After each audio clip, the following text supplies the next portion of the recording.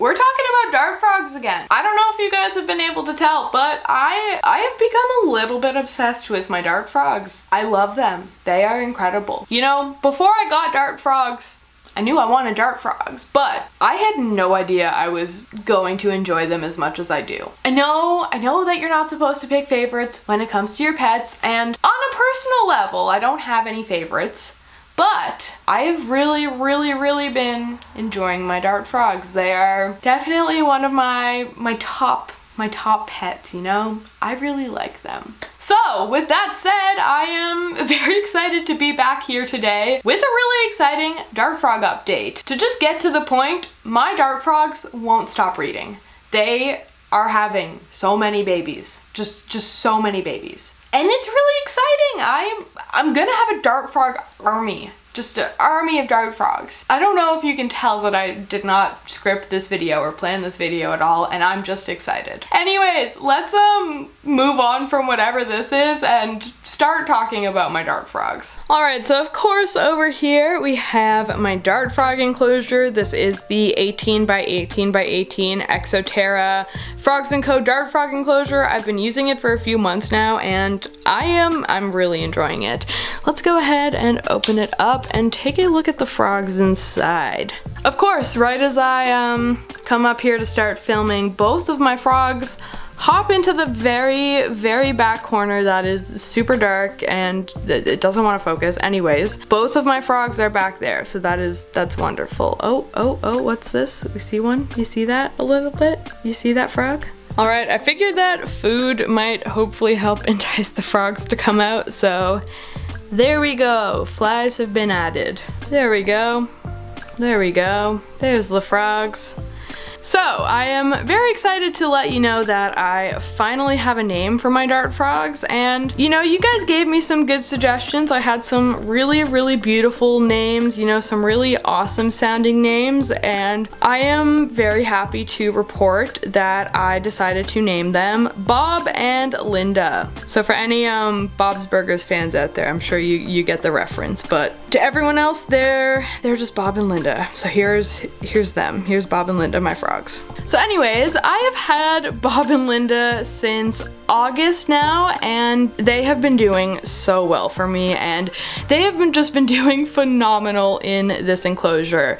One of the reasons I know that they have been doing so well, and I know that they have been enjoying this enclosure, is because they do not stop breeding. I don't know how well you can see it, but this leaf that Linda is currently standing on has 3 dart frog eggs on it. We're gonna take a closer look at those soon, but yeah, there's 3 dart frog eggs in there that have just been laid, and this is now their 4th clutch that they have laid for me.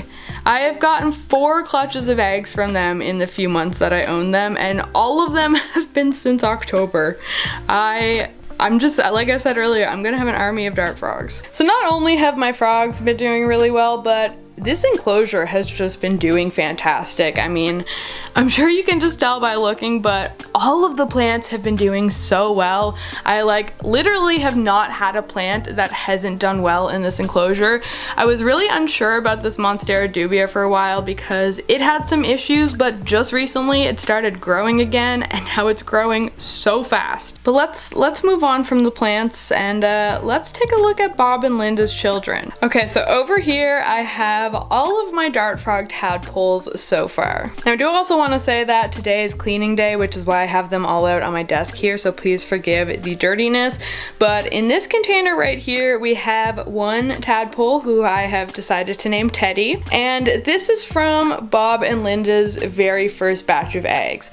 Now their very first batch of eggs that they laid for me were 4 eggs total, but unfortunately where it was my first clutch of them and I didn't really have experience, I only had one of the tadpoles to survive to this point. I have now learned that rather than raising all the tadpoles in one cup, it is much better to raise them separately. So that is my plan going forward, but over here, like I said, we have Teddy. So this tadpole here has already started growing legs. You can't really see it, I mean you kinda can, they're super tiny there.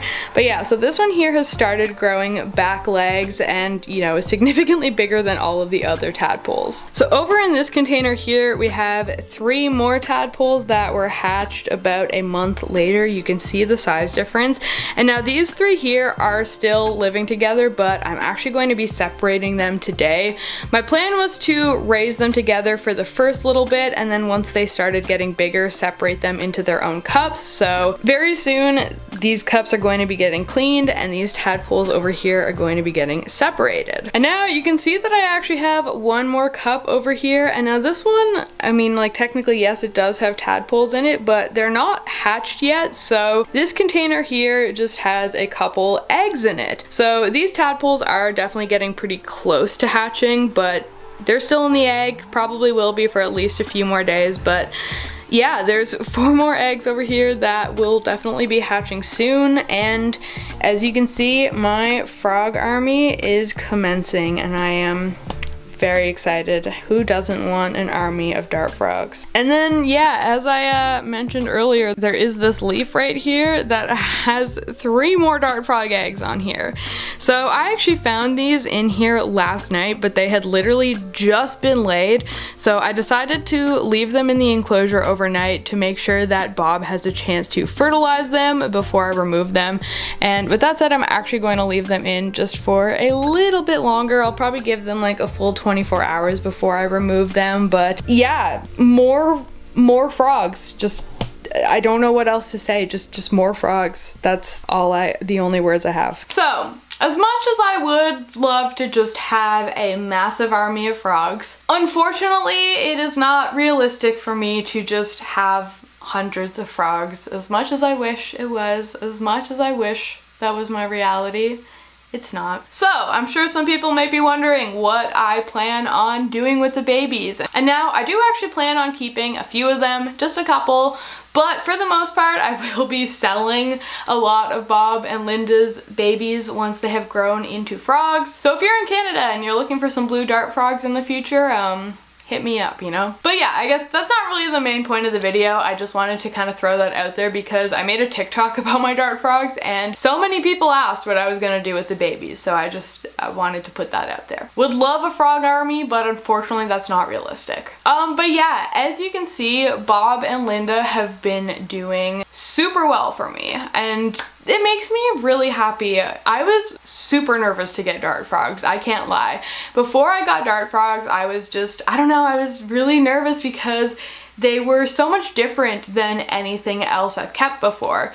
You know, I mostly keep lizards and snakes, and I do keep a few amphibians, but nothing like dart frogs. They were just like, it was this whole new world that I was entering, and I was really nervous about it, but I have really been enjoying it, and I've had a lot of success, so I'm feeling really good about it. I'm feeling really good about my dart frog abilities. I can say for certain that in the future, when the time is right, I will absolutely be getting more dart frogs because, like I mentioned earlier, I'm just a little bit obsessed. So I don't really have anything else to say, honestly. I just wanted to make this video to give you guys a quick update on Bob and Linda and their never-ending supply of children. I don't know, there's just a lot of them. So yeah, I hope you guys enjoyed getting an update on Bob and Linda. I hope that you guys enjoyed seeing the tadpoles and the eggs. If you did, make sure that you stick around because, like I said, I'm a little bit obsessed with dart frogs, and I will certainly be posting more dart frog content. Yeah,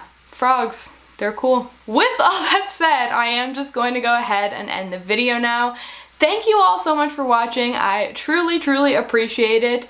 Before I continue on, I do want to remind you all that my virtual zoo and animal education center Beyond the Wild it exists now, it's open, it's live, the website is there, you can check it out in the description. Like I said, it is a whole virtual zoo, there's memberships, there's a pet corner, blogs, all sorts of fun things. And also check out my shop. You can buy merch now, you can buy designs with my animals on them, and they are really awesome, so make sure you check that out. While you're at it, also be sure to check out all of my social media. It is all just MSAM99, and all of that information will be down in the description below. You know, my website, social media, you can find it all down there. With all that said, I'm gonna wrap this up now. Thank you all so much for watching. Make sure you do all that fun stuff. Give it a like, make sure you subscribe, and whatever else, I don't know. Anyways, Thank you for watching, and I will see you all in my next video.